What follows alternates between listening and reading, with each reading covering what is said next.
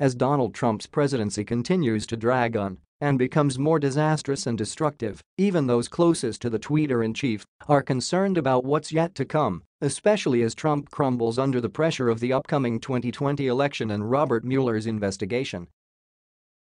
This couldn't have been more apparent than when Vanity Fair's Gabriel Sherman released a damning report a while ago, stating that Trump was having one of the most dramatic meltdowns of his presidency.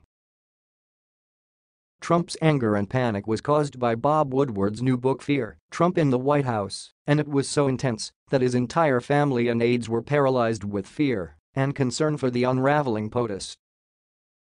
Since then, things have only gotten worse. Following a terrible morning in which Trump blasted Woodward's book repeatedly, Trump threw a silent temper tantrum. Sherman reported that Trump isn't talking to anyone, as the president was furious about the leaked info in the book. What a source told Sherman painted a very disturbing picture of what's happening in the White House right now. Woodward's book triggered Trump's wrath on several levels. Two sources told me Trump is furious at the portions of the book that describe administration officials questioning his intelligence and emotional stability.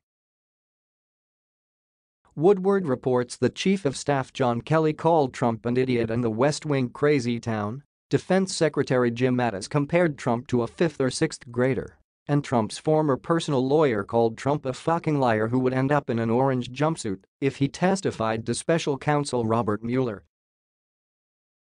Sherman noted that Trump is also outraged that the book portrays aides as believing they are the grown-ups protecting the country from his dangerous impulses. And in a surprising change of heart, the president blamed the book's publication on White House Special Counselor Kellyanne Conway, despite all her dedication to lying for him. Sherman quoted one White House staffer, "Trump's unhinged, antisocial behavior got to the point where his family was extremely worried about his declining mental health." Sherman reported, "The crazy thing is, so many more tell-all books have come out since then, and Trump has only become more unhinged with every release.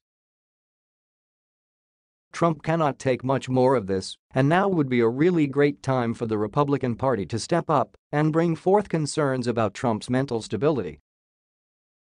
Unfortunately, we all know that spineless gophers don't have it in them to protect the country while Trump melts down.